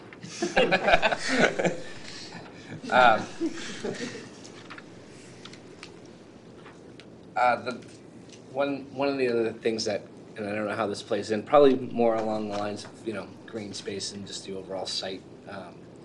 But I know there was some question about whether or not defining the street types at this point in time, and I heard you address it during the presentation that you still don't know what this is all going to look like at the end. And I guess it begs the question, at least in my mind, is this another item that during subdivision is more appropriate to take up, or is staff saying we really kind of need to know what these streets are going to be as we go? Yeah, and if I might, Like ahead I of time. think the issue might be getting bigger than what staff really intended it to be at this point. Really what we're talking about, and what I'll do is I'll have folks on the connectivity plan, there's street typologies that are identified as Downs Road, Secondary Street, Tertiary Street. When you flip just 2 or 3 pages later and we look at our the wrong one. Our cross sections, these are identified as street type A, street type B. All we're asking for is Sync them together. Sync them together. So at this point, we're not talking about. I sort of heard Dan, and I understand where you guys went with it about connecting to our street acceptance ordinance. That's really not what we're talking. It's really Can I get a terminology? Yep, it's just meeting? about terminology on these plan sheets. So I think that is a relatively, unless other board members have issues, I think it was a relatively light lift. Second problem solved. Just cruising. And Jamila, I'm capturing. I mean, I know you and Angela have had more conversations about that. We did have a specific comment just from past discussions with the applicant on the connectivity plan about more of the colors or the type of street. So if you look at the plan, there's that street that goes along the park, the linear park, from the Downs Road. We understood that to become like a main street into the project, but it's not labeled that way, so we were just sort of confused if we misunderstood or if it's maybe labeled wrong, or if tertiary is a word that I don't understand. Which street That street right there. Thank you, that Rocky. If you look back. Yeah, we understood that one to become like the main. Right into the center. all the way into the town center? Yeah, is that not the case? We're not. We're not there yet. Yeah, but Okay. So we thought that one should be red, basically, yeah. as a sub collector or whatever you want to call it. That's plausible. We could make it. Yeah, I guess because we were just questioning it. it's kind of like a primary or I don't know, secondary feeder for the neighborhood, right? Yeah, if you think about the way that goes, Yeah. Yeah. people living in here are gonna use that. Yeah, That's what we were that's This going to be side, more they're gonna traffic. use this That makes one, sense. but it's, But we're not necessarily at the funnel in. point where we'd say like it's a primary connector all the Okay. way into town center. Just It's was for the questioning neighborhood. it. Yeah, I think it was really about what type of street type, again, A, That's B, or gonna C, are we doing? like this, Right, But and that so, can be figured out. yeah, I think it, again, just based on the prior conversations, it seemed like that might be a busier road than maybe Coordinating the that. connectivity plan with Yep. cross sections. My one question is that a dead-end alley on the, I had the same question. go all the way over, That there, one. right there? Yeah. on this plan it is, It's a diagram. it won't be. It won't be. Yeah. Okay. Based on like the internal design work we've been doing, that won't be the condition. Okay. Yeah. We wouldn't intend to do something like this. Like No, that. but it's on the plan, so I didn't know what. Yeah, Yeah. we're showing alley areas and street areas. Same, what about for the one that looks like it would otherwise connect to the primary road? The Yeah, down- the Downs other Road? one. This- Right on the The bottom. blue road in the middle, The dead end. This road. that road, now there's Yeah, a there's dead a end. there's a dead end alley Right there. Right. Oh, Yeah, that. right there. Yeah. So that one would likely connect into Downs Road. And we're studying whether we may have one or two dead end alleys, but they would be very short stubs, so they'd almost act like a hammerhead in a fire turnaround. And so we're trying to balance. We want all these lots to be alley loaded, and we're trying to also limit curb cuts and access to Downs Road. To the right? Downs Road, yeah, that makes sense. So we're trying to balance it. We want to have that connection in the secondary, at least 2 points of connection to any given site. But we don't want to create too many curb cuts or create sightline issues, especially along Downs Road. So Yeah, and there's a lot of traffic considerations with that too, relative to site distances and where the Right. cars are actually entering, so we have to look at that. and that's like getting into engineering level of detail that we just need to work out a little more. So I have one just recommendation / suggestion that road that does split off, that looks like it could potentially just run right into the center. Have you thought about, you're going to build it as it's going to suit the needs for this part of it, and you're probably going to have a little bit of foresight into what it might lead into. I guess my concern would be, what if it's a smaller type and we find that we're feeding much more traffic into the center of that area than maybe that road could have been better designed?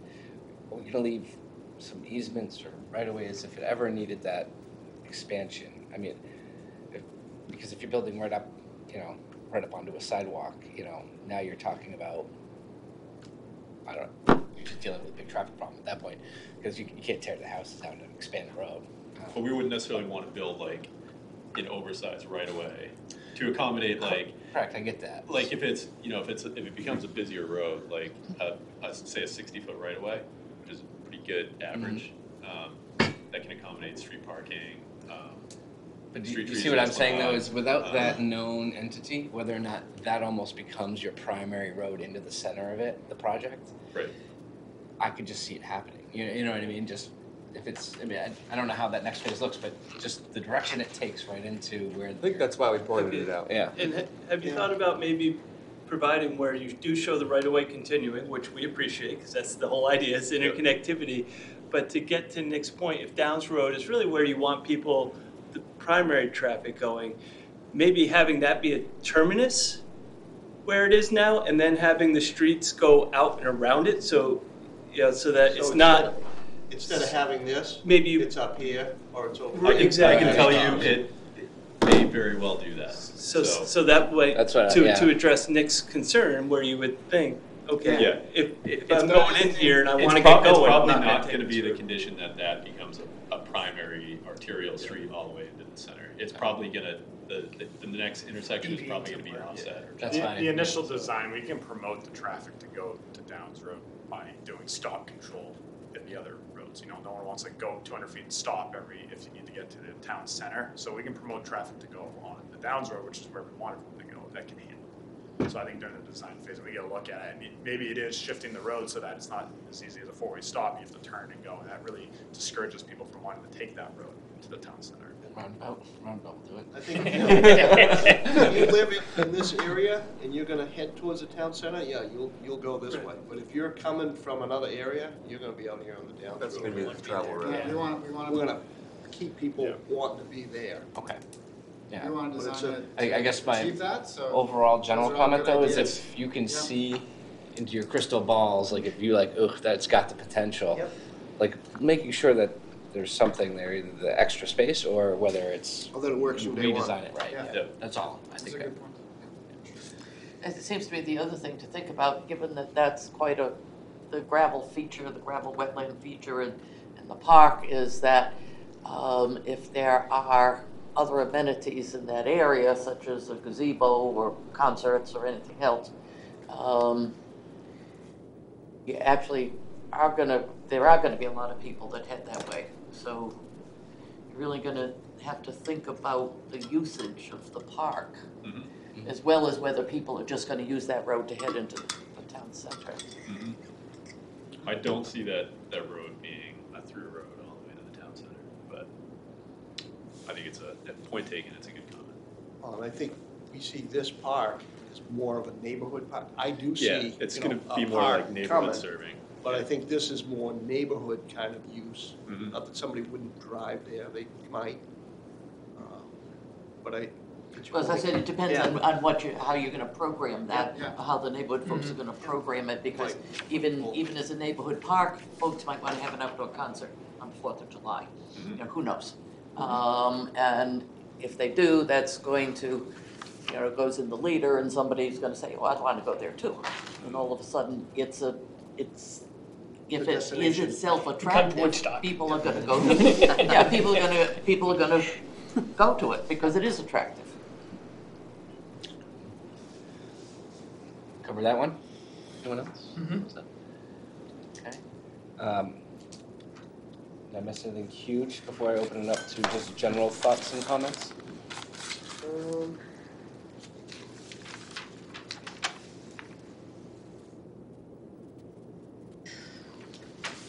Touched on the electric. I think they did in their, your intention is above ground, only on Downs Road, and then it dives under everywhere else, correct? Is there a chance we could take it down through the Downs Road at this point now? We missed the boat on the first phase, I get that, but I'm always reminded of downtown Falmouth on Route 1, and they took their 3-phase and they buried it all. And you drive down there and you look up and it's nice not to see wires. Is there a way we can get that trough so that we don't see wires? There's a way. Not a way that I'm willing to do. Well, But what if then you also consider putting, some of this open area and your stormwater drain area, and we get some generation there? that could come. Two different things the way I. Yeah, look but at it all kind of it becomes the bigger picture. So I pushed to stay overhead. You think about Falmouth. Where they put that underground in Falmouth, it was pretty well all developed. They knew what was there for uses. Sure they did. You put that kind of power underground. But you know exactly what's going to be your uses here. Only to there. Yeah. I'm just saying, can we get it to here at least underground? It may have to go back up, but I don't know. I was in Rhode Island, in Providence, and the entire city has worked its way, and now it's all underground. But we're talking from here to here. If it has to go in a duck bank, that's not the place to do it. Why? It's too expensive. And you get too many unknowns. Duck bank is a pretty big thing to bite off. I think we're gonna wind up having to do that when we get to the downtown, because we're not gonna wanna look at those poles, but I envision, this coming along on the left-hand side of the Downs Road is really not visually horrid. I mean, look at Hikes Parkway. It was done out there. Yeah, I know. Didn't get put underground there. That duck bank system is big money and a lot of. I didn't know enough back then. What's that? I didn't know enough back then. That's all. I know it's a financial thing. It's a financial thing with a lot of unknowns, and that's the piece that worries me. We know we need 3 There's phase not a power lot of in the middle unknowns that. here, Rocky. You know it's going to This- be residential. This and will all be under. Yeah. It's this we want to stay overhead. Yeah, and I know, But drop down in and feed. And we'd put it, I'd put it on the other side of Mill Brook if you could get it done, but you can't get it done. can't get it done. No. That's I don't believe it's feasible to do at this point. I do think we're gonna need to bite it off when we get towards it. We'll know more. I made a generally positive note that I appreciated the effort that you were going underground. Throughout the neighborhood. Where Yeah, you could. I And totally. I recognize that comes at an expense. But that I think it also, obviously there's aesthetic benefits, but from someone who works almost on a daily basis trying to get poles moved for one reason or another, sometimes very large poles, that I just think it could, it simplifies it from that standpoint. Until you get to the point that you're talking about, which is when you make that commitment, especially for underground 3-phase, you want to make sure that We'll get you have it in enough the right distributed spot. generation in here that you won't have to worry about the load in here. Thank you. So you can drop it down here and we'll be all right over here. We'll worry about that at the subdivision of the other part. Any, board, any thoughts, comments on, or just general level of comfort of keeping 3-phase above ground at this point on Downs only, on Downs Road only? I understand it. It doesn't mean I'm comfortable, Okay. just to be on record. Rachel, Roger, what's that? Yeah, I'm fine on that. Jen? Okay. All right, other big topics? Covered space and bulk. Roadway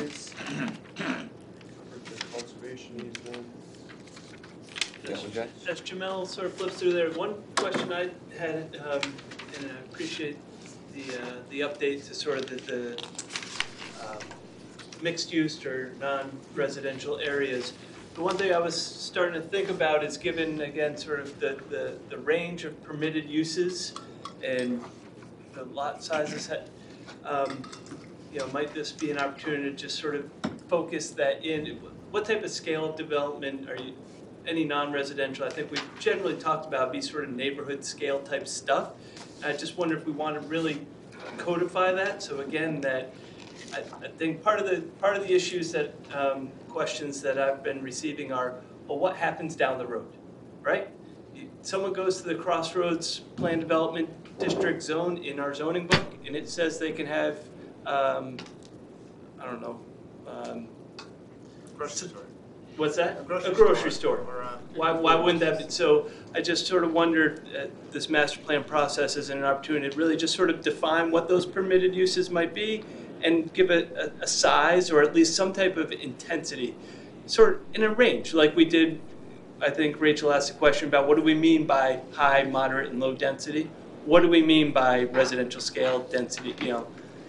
Right now we're talking about 5,000. there's no definition for that in the. Right, and so, and again, it doesn't have to be, locked down to the nth degree, but I think if we can build some additional language in the master plan document that sort of says, okay, it'll, whether we talk about it in terms of traffic or building size or type, but just maybe just define that a little bit further so that, again, when someone comes along, down the road to buy the lot and says, great, I got a non-residential lot, I'm going to do one of these things that doesn't actually fit, we can point them back to the master plan and say, no, these are the type of uses we're really talking about here. So do we do that now, or do we do that as we do subdivisions? So I think again, in the master plan, it would be starting to codify or put their parameters in place, and then I think To answer your question, we need to talk more about actual square footage. We were thinking small office that would likely be on the first floor of a mixed-use building.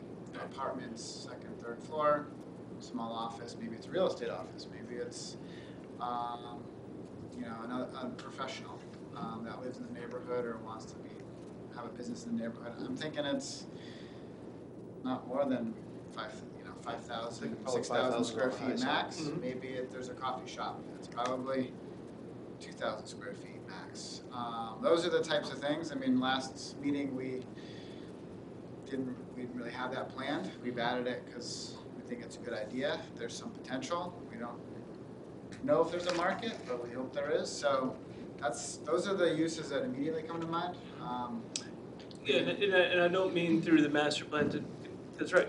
We're sitting here now in almost 2020, and we could be thinking about someone 3 to 5 years from now has a great idea.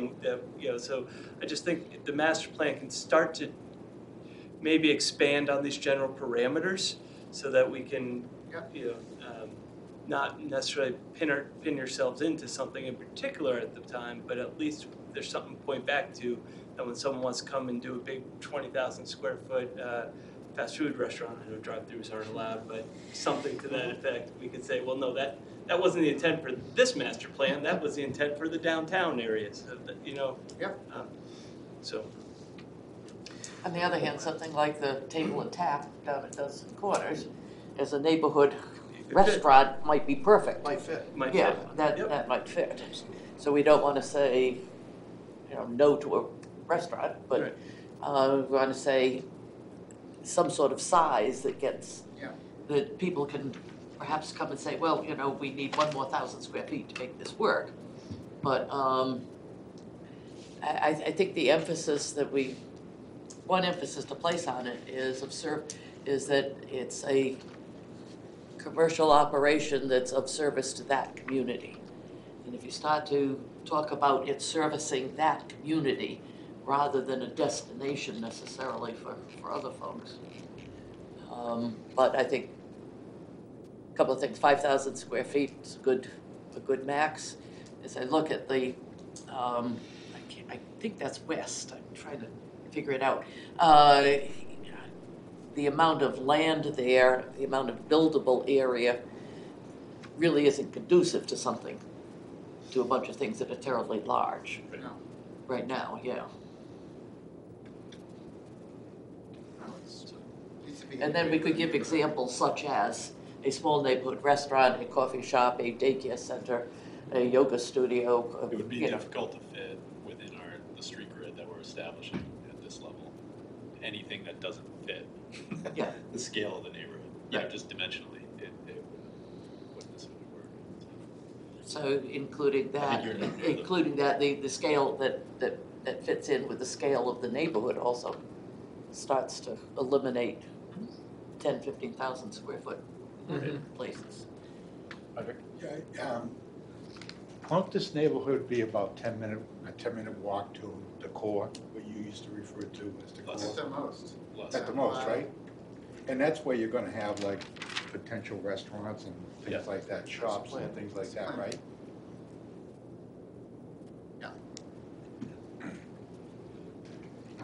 Any other major issues? Your artist rendering with the car charger, I like that.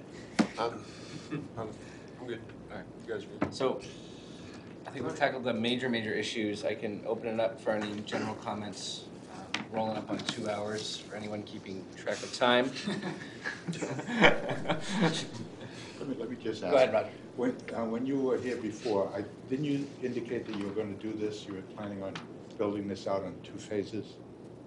It'll actually be more phases than that. More, So okay. our intention would be to come back to you folks with a kind of a master subdivision, Okay. create development areas, and then come back again when we know what the development in that area is, get that approved, and we'll move, there'll be other areas that we'll move on to. So I think there's a bunch of bites at the apple here as far as approvals go for the planning board.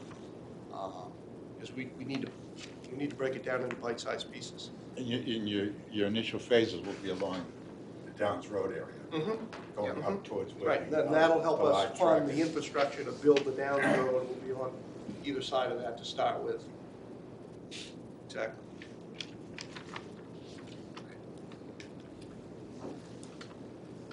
Any other questions from board or even applicant at this point? Jen? Me. Jen's got a few.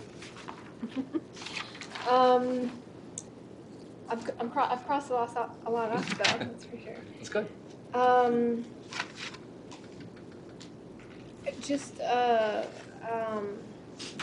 another thank you for the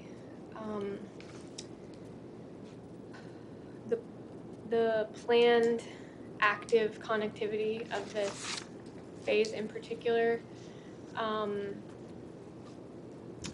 I came here from a meeting unrelated, but through which we were just really struggling with the neighborhood that or parts of our community that were not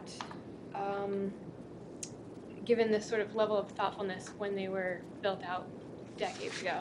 And how do we move forward with neighborhoods that were not designed with trail connections, were not designed even for sidewalks, and certainly not for roads that included any type of bike lane or transit provisions or any on-street parking or any of that. That it's an uphill battle, and when your neighborhood is fully built out to an extent where adding or changing the existing roadway or right-of-way like that it's basically impossible. So from where we sit today on this day, I think we all feel that these are important, and so I hope they continue to be important in the decades ahead. But at the very least, planning for them feels like a good idea right now. So thank you for doing that. And not just planning for them, but like continuing to really integrate them into these plans. So, your comment about how that, the offshoot of that road was not intended to be sort of a primary vehicle route, but that maybe it has the potential to be a primary route in another way, and you're providing for that connectivity. I think future generations will benefit from that. I have a couple of questions about the DOT process that you are undergoing, and they're mostly questions generally. I'm curious if there's any guess at this point. I'm sure it's a guess, but at what point we might start to see or be talking about off-site mitigation, and if so, how far out, like linearly, distance-wise, are you looking? Sure. In term linear area-wide beyond our intersections. In terms of off-site mitigation, that's going to happen soonest. It's going to be a connection to Heights Parkway with the development of the town center. So from a chronological linear fashion, that'll likely be made as sort of a major form of mitigation connectivity with a new road out to Heights Parkway and Rutland City intersection improvements. And depending on the quantity of development up by Payne Road, and then how quickly the Nation District builds out, then whether there's other commercial uses up there, then that intersection will be further improved. And Payne Road, between that intersection and exit 42, will need some expansion. Route 1 at some point needs some improvement beyond the signals need sort of improvement, like the equipment there probably needs improvement sooner, but from a capacity standpoint, actually it has a lot of capacity, so it's not like that needs imminent major improvements. And we've been working with the Turnpike Authority as to what's necessary at exit 42 that relates to this project. Beyond that, through the DOT process, we're in the middle of it. So, like, we're looking at how far out are we studying, and beyond impact fees, what are those other things? So we aren't at a place yet where there's issues or improvements far out that are assigned to this project and the timeline. So I think that'll bear itself out in the course of the next. But they're looking 4 at months. 2 miles out. They're studying 2 miles out. That doesn't mean mitigation is assigned 2 miles out. Sure. So that's a TBD in terms of other things. We continue on the transit thing to work with those agencies, explore opportunities, but that's a longer play. But that's still an active conversation. Thank you for segueing into my next question, Okay. which is about whether or not there's any current monitoring going on in terms of trips or traffic associated with the Phase 1 build-out in general, and then more specifically about any activity that, and this could be purely anecdotal, the last part of this question, but just whether or not you've seen anyone that's living there now using the trail network, sidewalks, is there a bus running through there now? Do you have any knowledge of usage of that yet either? Sidewalk use is high. I don't spend weekends there, so I don't know a lot about the trail use. But I think there's a fair amount of activity. You probably know better, Rocky, on Yeah, that. no, it's pretty well used. And just to back up for Phase 1 for a minute, we'll have, I believe by Christmas, all but 3 or 4 of the condominiums will be fully occupied. And I think there are about 6 houses that will spill over into early January for being occupied. So we're pretty close to fully occupied. And I would say, in my experience, the sidewalk system, trail system, is getting used. I don't know if anybody's using the bus. The bus is there every day. But I don't have experience as to whether or not it's getting used. I owe Shazum a follow-up on things, so I'll inquire with them. I'm But you just can inquire with really them, but we curious. can also inquire, at least with pretty easily check with our apartment residents and our condominium residents system. I can get somebody to send a questionnaire out. I think there's increasing opportunity with Independent Senior too, coming online with that. Kevin's project. Be interested in less kind of auto-dependent folks. One of them was is there memory care in A that? memory care facility that's under construction right now, it's Okay. not occupied. Okay. So that'll be May-ish. Not I that don't they're anticipate those three residents. No, they're not riding the bus or anything like that. They have their own bus. They actually have They have their own bus. And the only other thing, the only other note that I had, and it's very specific, and I just purely forgot about it from earlier, but back to the topic of setbacks. I think so the comment was made about having a minimum setback of 20 feet from the garage face to the sidewalk. And based on some of the, preliminary sketches anyway, it generally looks like the thought is that the sidewalk network here would continue to be a consistent distance from the gutter line, but if there's any place where you might run into the issue of having a garage space and sort of a driveway with a sidewalk that's set back further from the road, that might feel like a place where somebody could stack a second car and then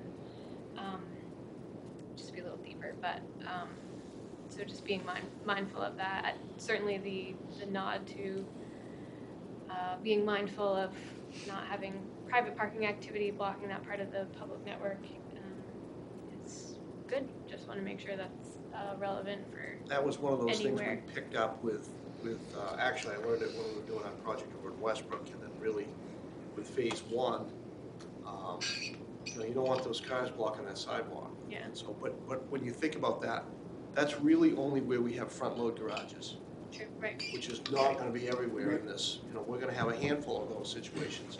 So we need to be really mindful of how we set those houses, and how we set those sidewalks, so that people are going to park in the driveway. You only have 14 feet, they're going to block the sidewalk. So 20 feels, I think in phase one, the shortest distance we have, and Jay, I don't know if you remember, I think we might be at 18 on some of them. But I think we felt like 20 was the right number to shoot for. But we had to do some jockeying in phase one with the sidewalk in a few places. Sure. It was going to be here, we pulled it back a little bit. So It was a much more constrained site. it was overall. a much more constrained site. Can I, just a general question, when you build garages, is there a standard size that you build, like say it's a two-stall garage, is there a standard, like a minimum size that you would build? And the reason If I I'm ask. building it, it needs, a two-car garage is 24 by 24. Okay, because I happen to know somebody who moved into a new house, and they can barely fit their two cars in the garage.